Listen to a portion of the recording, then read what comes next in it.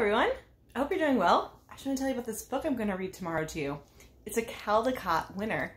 It won Best Picture Book this year. It's called Finding Winnie, the true story of the world's most famous bear. It's about Winnie the Pooh. Oh no. I forgot to tell you, I have an Eeyore stuffed animal, and every time I say Winnie the Pooh or Eeyore or Christopher Robin, he comes to life and starts talking. It was really cute at first, but he doesn't stop. Oh.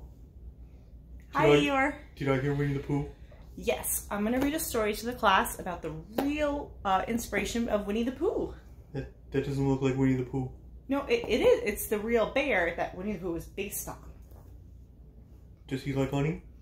Well, it's actually she. Oh, does she like honey? I would think she likes honey. I don't know. Oh, Winnie the Pooh loves honey. Winnie the Pooh does love honey. That's right, Eeyore. You're such a good Eeyore. Is Eeyore in the book? No, Eeyore's not in the book. Oh, Eeyore's never in the book.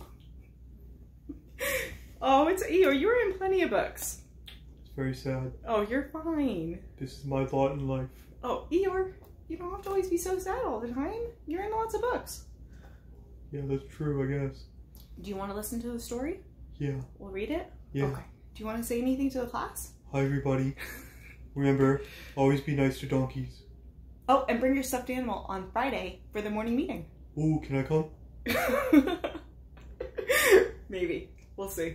Okay. Okay. Bye, everyone. That was my line. Okay, you go ahead. Well, I also say be kind to each other. I think. Oh, be kind to each other. Okay. Oh, wait, no, your turn. Okay. Be kind to each other. Bye. Bye.